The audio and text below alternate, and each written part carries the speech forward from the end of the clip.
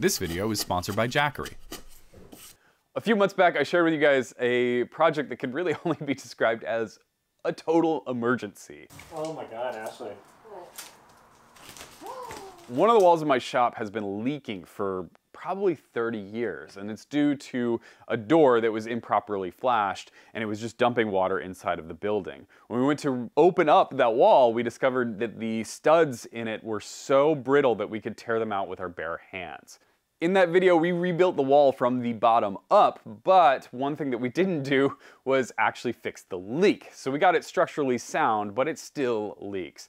The problem is that the door is really exposed where it is, up super high, there's not a big roof overhang, and the door was improperly flashed. I will fix the flashing issue in a later video, but for now I'm gonna fix the exposure issue by building an awning over the top of it.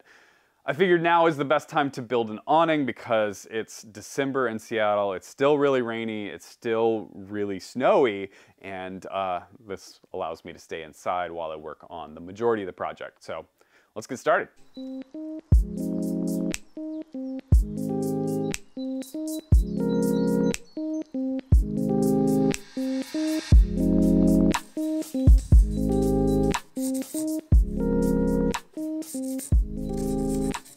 If you recognize these 4x4 posts, I mean, I'd be surprised, but if you do, they're from the original wall build. They're actually what I used to temporarily support both the landing and the ceiling while I was working on it. And when I started this project, I looked at them and they're honestly really nice, clear vertical grain fir, which does really well outside, so I decided to see what they looked like milled down.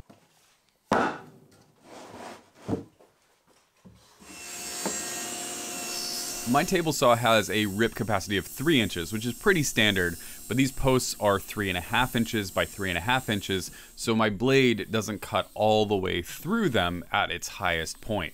So I have to finish off the cut with a little bit of hand planing.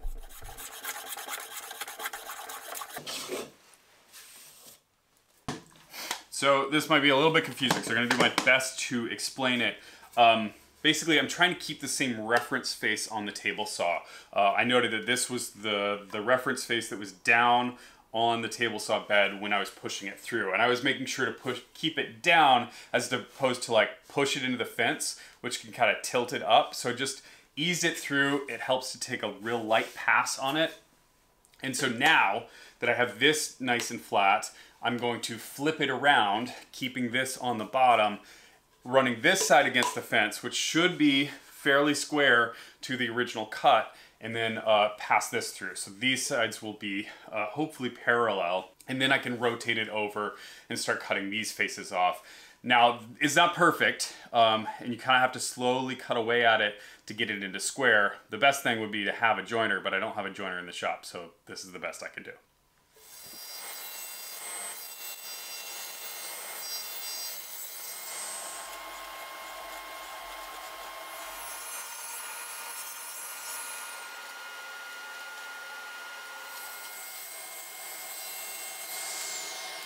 It took a little bit of time to get through all 6 of these posts, but honestly, it was kind of enjoyable. I don't get a lot of time hand planing. I really enjoy it, and this was an easy way to get some practice in.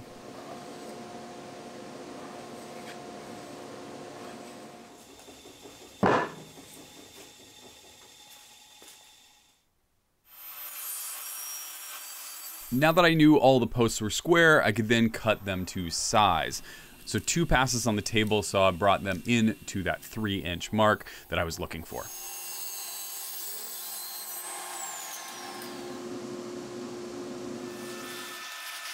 Next up, I need to clean up the ends of the posts, and for that, I'm going to be using the Rockler Precision Miter Gauge.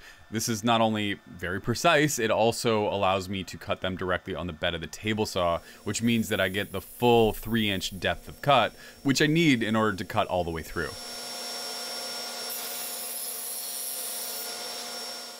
Now, I'm not cutting these to length yet, I'm just squaring up the ends. I'll cut them to length after I've done the joinery, and I'll explain why in a minute.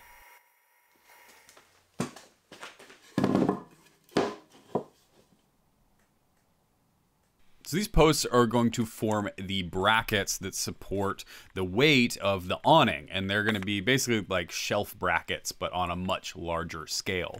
Since this is going to take quite a bit of weight, I want to make sure it's nice and strong. So I decided to go with a bridle joint, which not only looks good, but it also provides quite a bit of strength.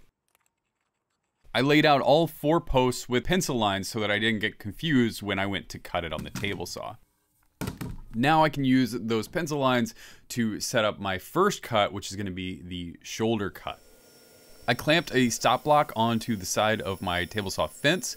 This prevents the workpiece from binding up as I push it through the saw. And I'm using the precision miter gauge once again to get a nice square cut. For the cheek cuts, I'm gonna need a different tool. This is a jig that I built for another project. It's called a tenoning jig. It's really simple to make. I do have plans for it on my website if you're interested.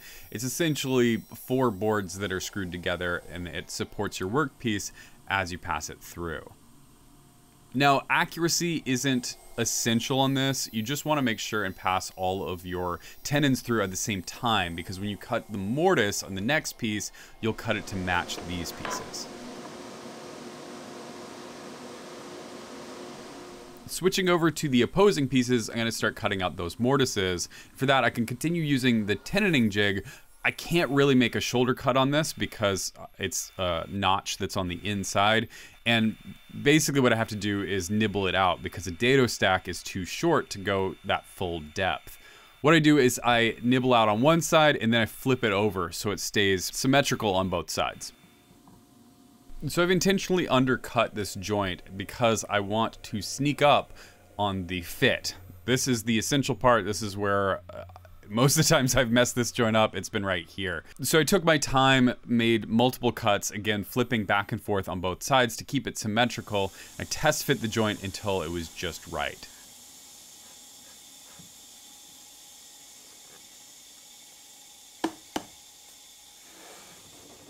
Now ideally I would have a sharp, flat-toothed blade to cut this with, and I wouldn't have to deal with cleanup on the top edge. Unfortunately I didn't, so I ended up chiseling out the little grooves that are left by the table saw, and that allowed me to tighten up the joint a little bit more so that it would glue up without any seams.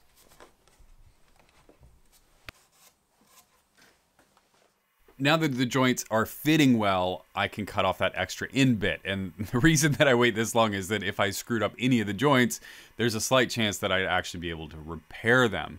Not that I have personal experience messing up a joint and having to start all over from the beginning.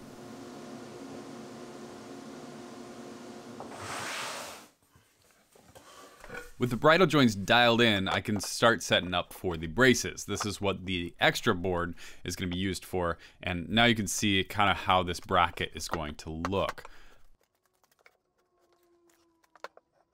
I decided to keep things simple and set the braces at a 45-degree angle, and to get that angle right, I'm using this Shinwa Japanese miter square. I'll admit, I bought this thing because I thought it looked pretty, and they're pretty inexpensive. They're like 20 bucks, but it's come in handy a lot more than expected. Shinwa is a brand that I keep going back to. I don't have any association with them, but this is one of their rulers, and I think it's super accurate and really nice to use with metric and imperial measurements. So I don't want to notch these all the way into the post because that would make the post a lot weaker. So I just notched them in 1 inch and then drew a line up to where it meets with the rest of the post. I think this will give it an elegant look, and it's also going to provide a bearing surface so there's something for that brace to rest on. I set my table saw blade at 45 degrees and set the depth at 1 inch. Then I can use the miter gauge to cross cut all 4 of the posts.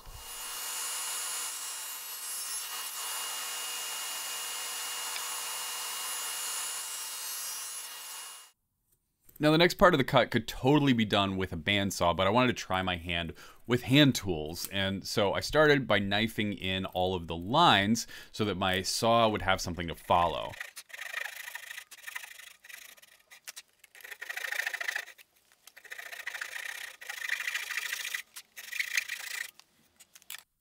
Before going too deep, I flipped it over to the other side and cut again. I'm glad that I did this because, as you can see, my saw blade is drifting a little bit. It's really hard to capture that inside edge, and there's a little bit of an arc in the center of it because of that.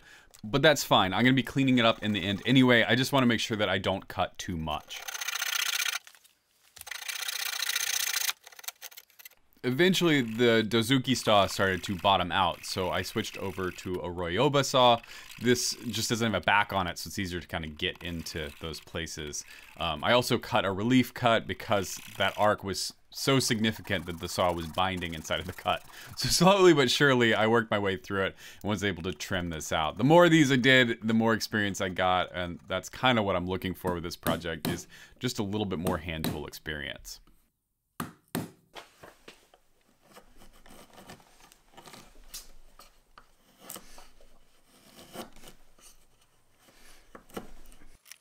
Off camera, I made a little test block so that I could test out the joint, see if there were any high spots in the center of it, keep checking it and rechecking it until it fit nice and flush.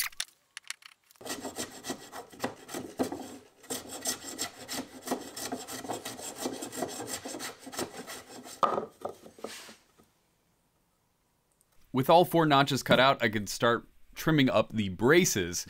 And for this, I'm gonna do the same thing. I'm gonna be using a knife to cut in the edges. The only difference is I did decide to use the bandsaw on this one. I had enough time with the handsaw, but I still decided to do some of the cleanup with a hand tool. This is a Shinto rasp. I drew on the ends with some pencil just to make sure that I was sanding it away smoothly and I could see where the low spots were. I gave it a double check with the square and it was ready to go.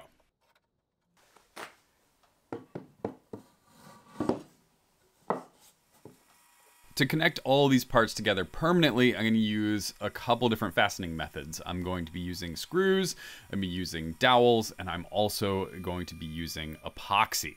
So these will be nice and strong when they're done. I'm also anticipating the holes that I need to make in order to mount it to the wall, because once this thing is assembled, I won't be able to get my drill press inside. I counterbore for the screw head, and then I drill all the way through so the screw can go through cleanly and not get bound up. The ends of the bridle joints will be connected with dowels, so I'm going to start by running the drill bit all the way through the joint without the tenoned piece inside. This is what's called a draw bore or an offset pinned tenon. Basically what I'm doing is I'm actually going to drill this slightly out of center so that it actually draws this joint together. I can use the original drill bit to mark the center, and then I use an awl to offset that center so that it's going to pull it together. After that, it's just a matter of drilling through the tenon in the new location. The last thing to do before assembly is to cut off a little 45-degree edge on each corner of the brackets. While this may look decorative, and it kind of is also somewhat functional in that it allows the rain to drip away from the building a little bit easier.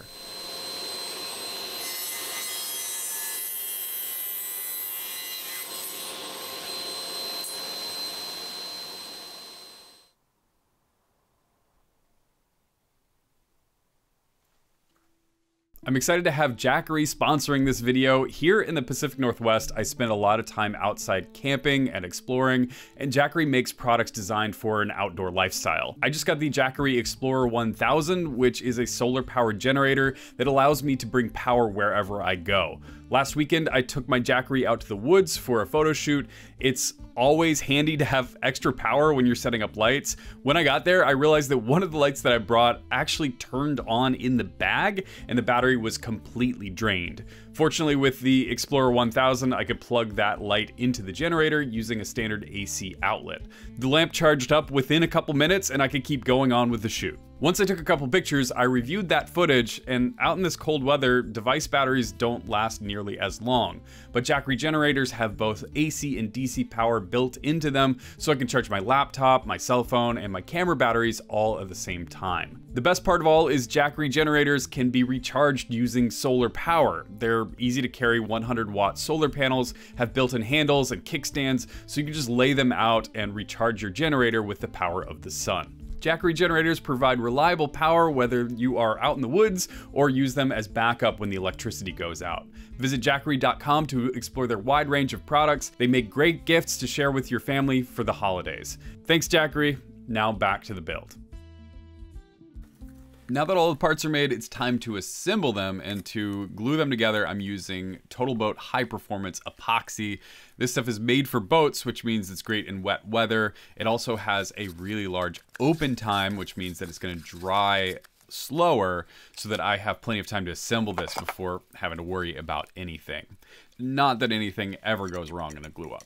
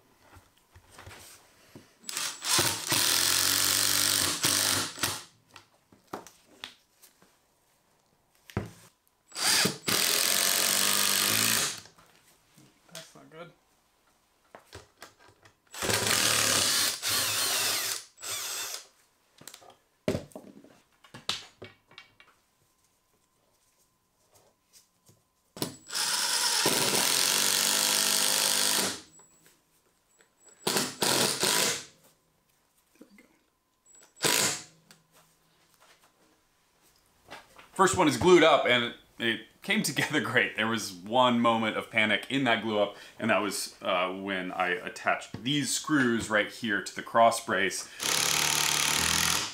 When I drilled these out, I drilled them straight down, and what I should have done was drill them at an angle because that's going to pull the joint together. What was happening was it was actually sort of riding along this slope, and as it tightened, it pulled the joint out. And the most important part to engage is right here. That's what's going to take the load, and that was being pulled away.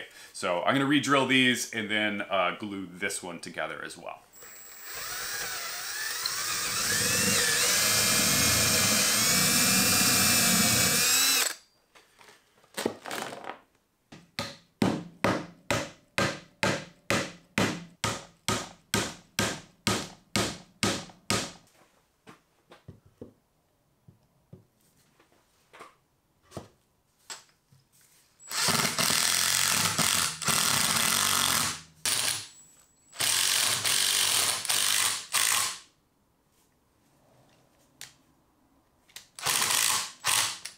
As it's usually the case, the second one went smoother than the first one. And after waiting overnight for these to dry, I could then trim off the excess on the dowels and sand them up.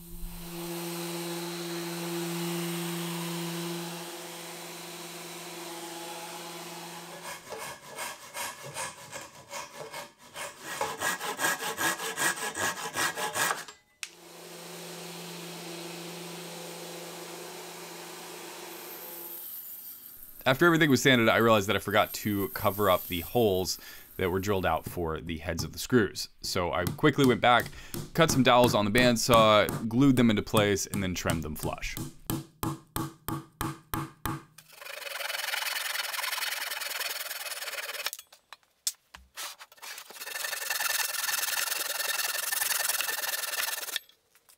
These brackets were still pretty sharp from the milling, so I went over with some 120 grit sandpaper and broke all the edges. So I'll admit that I was planning on painting these, but the more I've been working on them, the more I like them. The Douglas fir just looks so good. So I'm actually going to apply a water-based varnish. This is Halcyon Clear. I've got a full video on how to use this stuff. It's great. It's got a 1 hour dry time, so I need at least 6 coats on here. So I'll be able to get that done inside of a day. I'm also going to be able to apply it to the soffit trim. This stuff is Douglas fir as well. And I'm just going to apply it to the front and the back so it's fully protected for the seasons. I will probably have to reapply this stuff after a year or two, but it's going to look a lot better. And yeah, it's really nice. I like this stuff a lot. So let's get applying it because it's sunny outside and I need to get this hung while it's still sunny and nice because I don't like working in the rain. As I mentioned, I have a full video on how to apply Total Boat's Halcyon Clear, or most water-based finishes for that matter, and I'll post a link right here if you're interested in learning more details. The basics is that I like to apply it with a foam roller first, get 3 thick coats on, then sand with 320 grit, and then the rest of the coats get applied with a brush. The first 4 coats are gloss, and then the last 2 I like to put on as satin. If you put the satin on first, it can start blushing and it looks terrible. So just make sure you start with the gloss before you apply any layers of satin. I had about an hour to wait in between each coat, so I decided to spend some of that time repairing this doorway. Some of this stuff was behind trim, some of it was behind some cover plates, and then other sections are actually rotted, and I need to repair these before I actually put the brackets into place. I started by cutting out this rotted section from the T111. This panel wasn't bad enough to replace the entire thing, but this section was pretty rough. So what I did was I took some of the scrap left over from rebuilding the wall, and I cut out a corner. I then cut a 45-degree chamfer on the top edge of it, and then used my oscillating multi-tool to cut the inside edge to the same angle that I did with the rotted piece. I covered the joint with high-performance epoxy and then nailed it to the wall.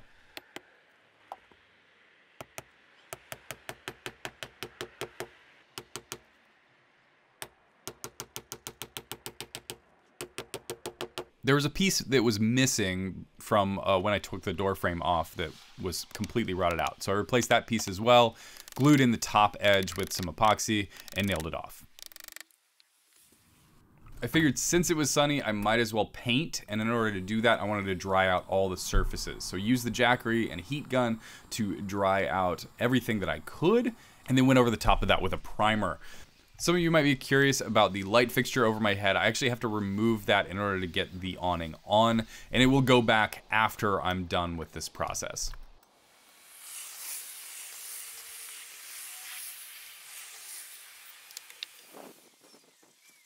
Once the primer was dry, I went over it with a top coat, and to help the curing process, the sun was doing a pretty good job, but I just wanted to make 100% sure, so I used the jackery again and a heat gun and just got it so that it was completely cured and I didn't have to worry about it. Got to be careful with the heat gun though. You can actually strip the paint if it's too hot. I know that I'm wearing the same clothes in this shot, but this is actually a couple days later.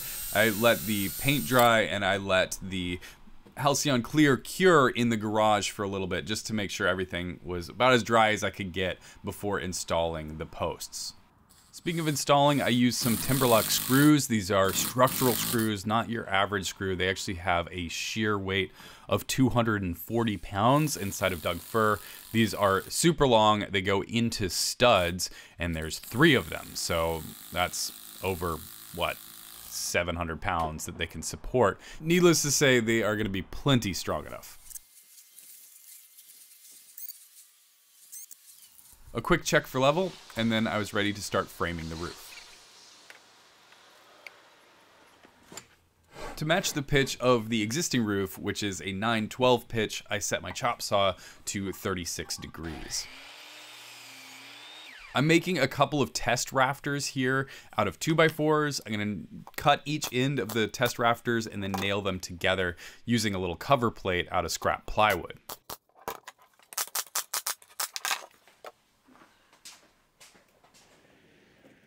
This will let me bring the rafters up to the brackets and draw out the bird's mouth joints that's gonna hold this thing securely to the brackets.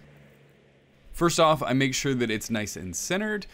And once it is, I take a scrap piece of plywood that I cut earlier to 2 inches, and I can trace out the top and then align it with the side of the bracket and trace up. Now I'm tracing up on the inside edge of that, and that'll give me the exact location of these joints. That makes sure that the entire structure will lower down by those 2 inches and sink into the brackets. I brought the rafters back into my shop and trimmed out those joints that I just marked out with the jigsaw.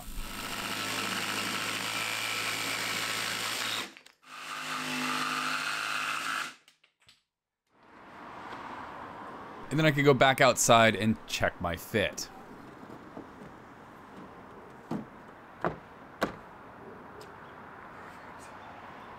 Now you can see how awesome this joint is. It works really well, it nestles right in, and it's gonna help keep everything square and aligned properly when I go to make the final rafter sections. Happy with the fit, I went back to the shop and tore these apart.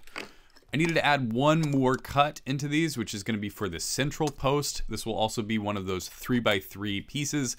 I milled it up along with the rest of the parts. It's made the same as the top of each bracket. It just doesn't have any joinery cut into it. Once done, that post will slot in here. It will help support the center, and it'll look pretty nice too.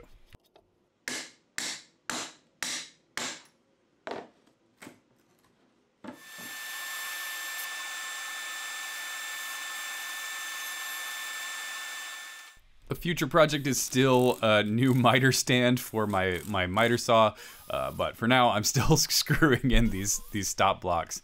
I need to cut 6 of these. These are actually cedar. I had the cedar laying around. They probably don't have to be cedar, but it's a nice insurance policy that they're a little more rot resistant than your standard 2x4. I ganged all 6 of them up and then traced out the joinery from the template piece that I made before. Rather than use a jigsaw, which is pretty inconsistent, I decided to use a circular saw to cut out at least one side of these birds' mouths. I set the depth of my saw and the angle of my saw to that 36 degrees and then could cut through.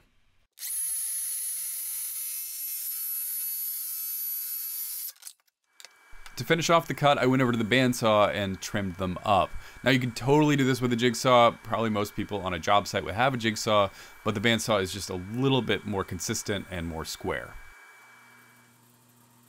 I'm going to be using those timberlock screws again to anchor this into place, so I pre-drilled for the screw heads and for the shank of the screw.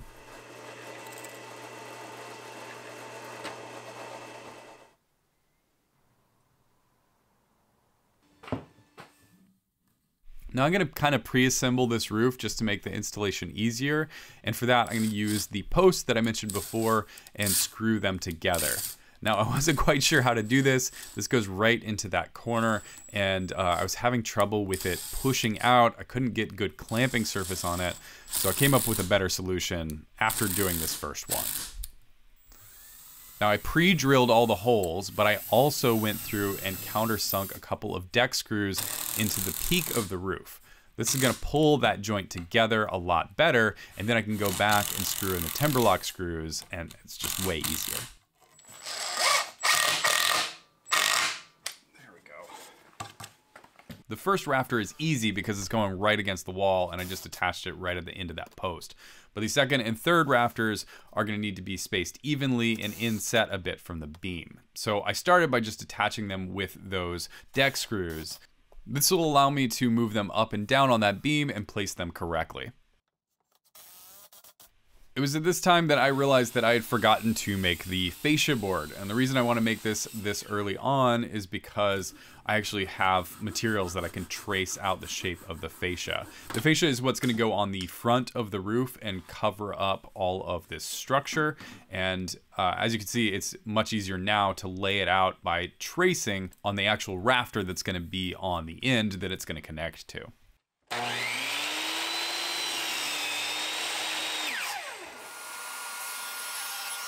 These pre-primed boards were a little bit wider than I needed, but the next size down was too small. So I trimmed those to fit and then set them underneath the rafter assembly so that I could trace out where all the joints go.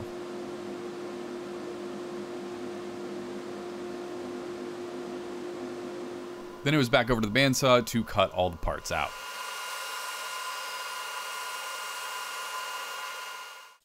The trick that I like to use that's a very low math way of evenly spacing things is to basically lay out all your parts flat to the surface, and then you measure up to your line and divide by however many spaces. In this case, it was only 2 spaces. It was pretty easy math. And then I cut a bunch of 2x4s to that size. I can use these to hold up the rafters while I'm installing them.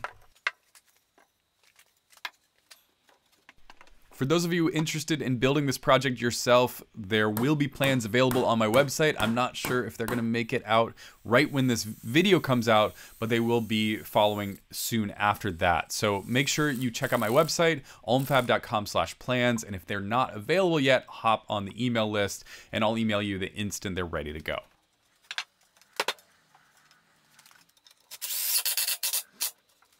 Once the rafters were screwed on, I could tie in the ends with another bit of fascia. Now, I don't angle cut this fascia at all, I just left it square, but I want it to line up with the pitch of the roof so that front corner doesn't get in the way of the sheathing.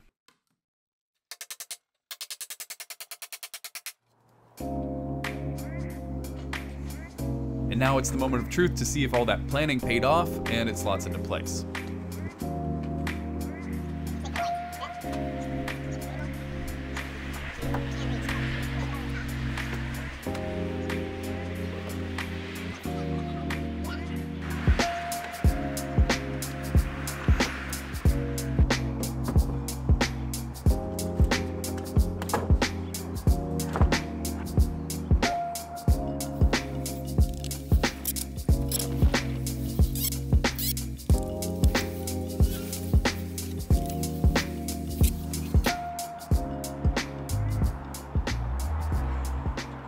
So obviously that is not finished. There's no roof. But I'm sick, as you can tell. I'm very sick right now, and it's currently 23 degrees outside, and freezing rain is called for tomorrow. So I am going to lay low, enjoy the holiday, and then when I come back in January, I'll start in on the roof. Hopefully the weather will be better. I don't think it was the best idea to start this project in December. Anyway, thanks so much for watching. Thank you to Jackery for sponsoring this video. And thank you to my Patreon supporters as always. You guys are the best. Have a great holiday, and I'll catch you on the next one.